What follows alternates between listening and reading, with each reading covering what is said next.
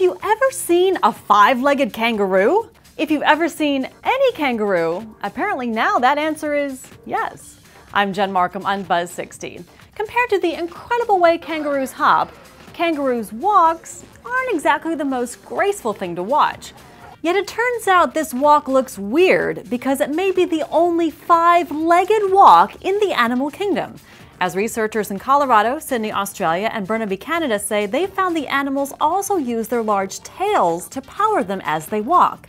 Scientists already know the animals use their tails for balance and to help spring off the ground.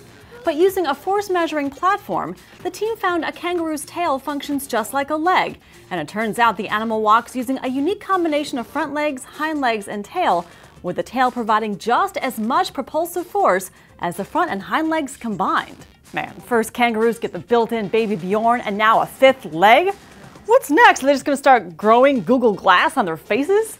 Buzz 60, now you know, pass it on.